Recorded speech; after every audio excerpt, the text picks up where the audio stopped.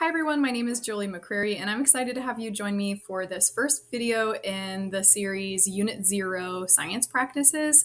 This particular video will focus on the introduction to psychology, and the content that I share in the videos is aligned with the course exam description, which is called the CED, and it is issued from the College Board for Advanced Placement Psychology, and a lot of the information that I share will come from our class textbook, which is the 4th edition of the Myers Psychology for AP course. Whether you are hoping to explore a particular interest or you just want to pass the AP exam, I hope that the material in the videos will guide you through psychology in a meaningful way. In this video, I will answer the following questions. What is psychology and why must we take a science-based approach? By the end of the video, you should be able to define the following concepts: psychology, confirmation bias, hindsight bias, and overconfidence. First, psychology is a relatively new science. In fact, it was established as a scientific study in the late 1800s by a man named Wilhelm Wundt, who created the first laboratory to start studying the mind and human behavior. Prior to this, it kind of stemmed out of two pre-existing fields, philosophy and biology. But his laboratory was not created until 1879. So it's a relatively new field. And what is it exactly? This is what you need to know. Psychology is defined as the scientific study of behavior and mental processes. And psychologists seek to answer all kinds of questions about the mind and behavior, things like what influences our personality, how do mental health disorders develop and how do we treat them, how do social interactions impact our behavior, what's intelligence, how does stress affect the mind and how does that affect our behavior?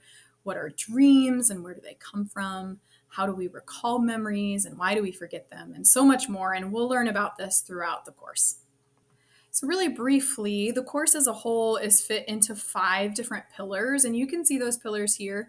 These pillars represent our 5 different units, but what you'll notice is this video is Unit 0, and Unit 0 focuses on the foundation at the bottom. You can see the foundation at the bottom says scientific inquiry and research methods, and what's really important for us before we jump into Unit 1 is for us to really understand the scientific process, how researchers collect data, how to interpret that data, and then we're going to draw on those skills throughout the entire school year. So by now you've probably realized that psychology, though it involves the mind and behavior, it's actually a science, and the conclusions that psychologists make are rooted in research, design, and the experimentation process. And I often have students who are surprised at the amount of math and science that they encounter in this class because a lot of schools and universities categorize psychology as a humanity or a social studies. But what you will learn, especially in the next few minutes, is that we really need to take a science-based approach because we cannot rely on common sense or intuition to drive our conclusions or to dictate what we believe about human behavior. And what's really important for us in taking this scientific attitude is just knowing that we need to have curiosity, we need to be a little skeptical, we need to have humility, and just being aware that we are vulnerable to error, and so that we can be open to new ideas and new perspectives. And these factors help prepare us to think critically about our own assumptions. They help us determine and discern our own biases. They help us evaluate evidence and assess conclusions. And so before I go on to the next slide, I just want to reiterate the 3 key points I've made so far. So 1, psychology's findings are a result of a scientific approach. They're based in careful observation and testing. The next thing is that a scientific attitude equips us to be curious and skeptical and humble. It allows us to scrutinize our own ideas and assumptions. And number 3, critical thinking can help put our ideas to the test. So over the next 4 slides, I'll go over 4 reasons why we cannot rely on our own intuition. We have to rely on research. And the first reason is the hindsight bias. The hindsight bias is often thought of as the I knew it all along principle because we have the tendency to believe after learning about an outcome that we could have known it all along. So think about after a Super Bowl. After a Super Bowl, everyone knows that team was going to win. Of course, that pass was going to end that way. Or of course, this play ruined the game or won the game. And that's a great example of the hindsight bias. This happens a lot. We tend to not be very good at predicting the future, but once we get to the future, of course, we would have known it all along. And one example that the Myers textbook uses is when you give two groups of people a conclusion from a psychological research study, but the conclusions are different. They end differently. Both groups look at that conclusion and go, of course, I would have known that. So here's the example. You tell the first group that psychologists have found that separation weakens romantic attraction. Because as the saying goes, out of sight, out of mind. And then you ask those participants in that group to imagine why this might be true. And most people can, and nearly all will view this finding as true and unsurprising. Because, of course, I would have known that. And that actually is a true conclusion about separation in relationships. However, when you go to the next group, the second group who are given the opposite finding, psychologists have found that separation actually strengthens romantic relationships. Because as the saying goes, absence makes the heart grow fonder. The people in this group will have a very similar response when you ask them to imagine, like, what do you think about that result? Many of them will say, of course I knew that. That was common sense. That makes perfect sense because of the hindsight bias. Typically, what happens is when we get a result, whatever the result is after the fact, of course I could have predicted that result. But typically, we do not have that great of ability to make those predictions. And so this is called the hindsight bias, the tendency to believe I could have known it all along. A similar cognitive pitfall we make is the problem of overconfidence. And as humans, we tend to think that we know more than we actually do. In fact, we are often more confident than we are correct. And a great example of this has come from the 1978 study using anagrams. This was done by Richard Goranson, and you can see the anagrams he used in the top corner of your screen. He asked participants how long they thought that it would take them to unscramble the letters in the left-hand column to find the words water, entry, and barge. You try it. Think about how long it might take you. Go ahead and commit to your answer. Write it down. Write down how long you think it would take you to unscramble the words in the left-hand column and get the words in the right-hand column.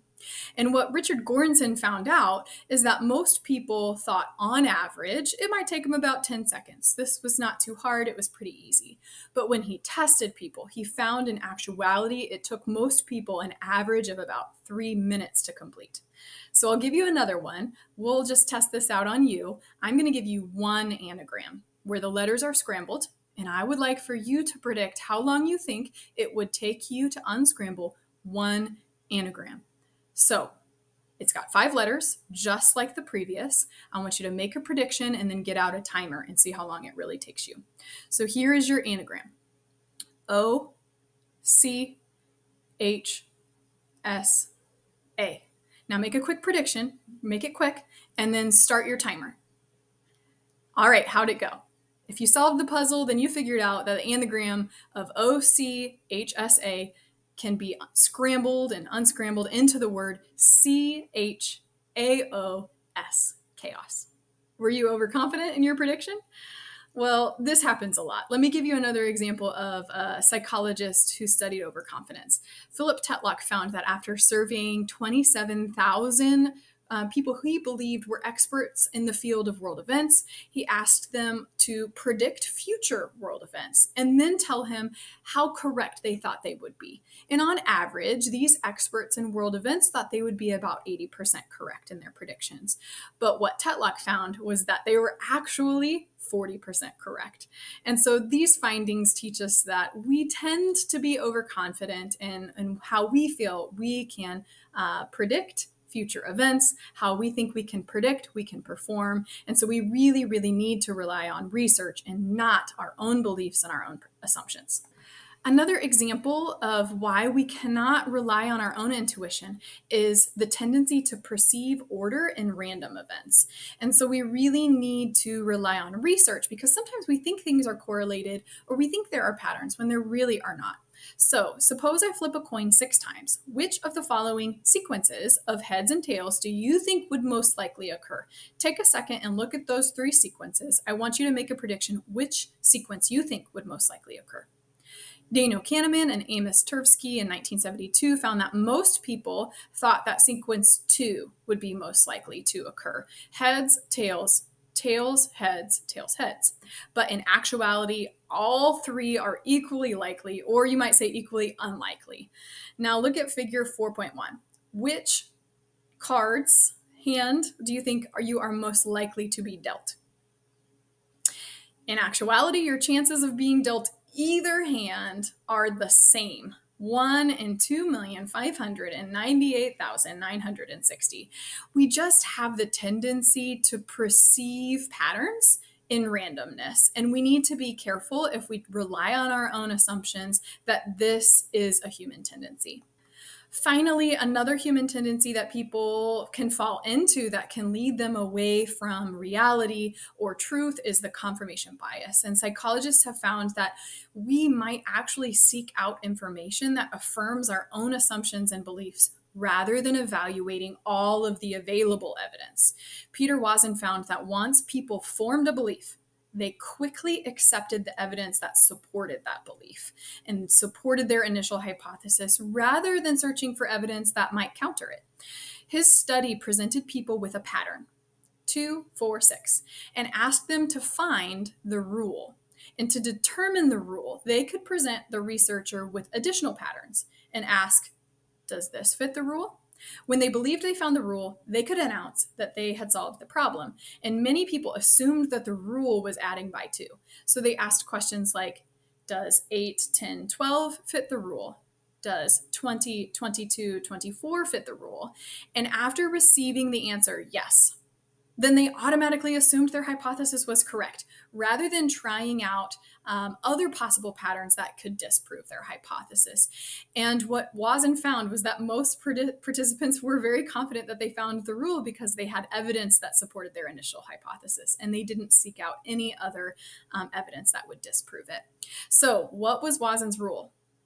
Any set of numbers that ascended, so 1, 2, 3 would fit the rule. 57, 58, 59 would fit the rule.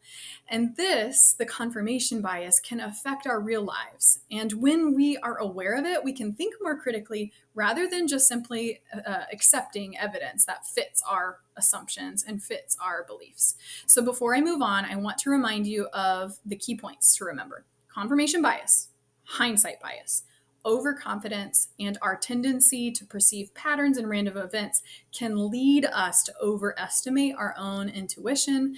And we really need to rely on scientific inquiry to help us make decisions about what is real and what is true about the mind and behavior, because some things just might be random, or they might be an illusion, or they might not be true. And so in psychology, we rely on data, experimentation, and careful research to make our conclusions about the mind and behavior. So as I close out this video, I have 4 review questions from the content and that I covered just a few minutes ago. And I will read the questions. I won't read the answers. So you'll need to pause the video and determine which answer you think is correct. I will share the correct answers on the last slide. So the first question is, why is psychology considered a science? The second question is, the tendency to exaggerate the correctness or accuracy of our beliefs and predictions is called.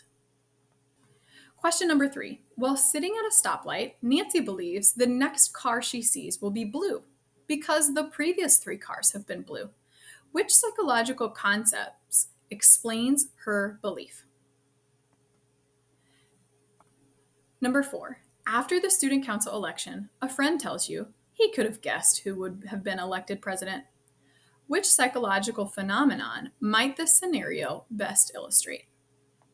Okay, so this wraps up Part 1, Introduction to Psychology of the Unit 0 Science Practices series. If you would like to check your answers on the multiple choice questions there below, you should be able to now explain what is psychology and why we must take a science-based approach. You should also be able to define hindsight bias, confirmation bias, and overconfidence.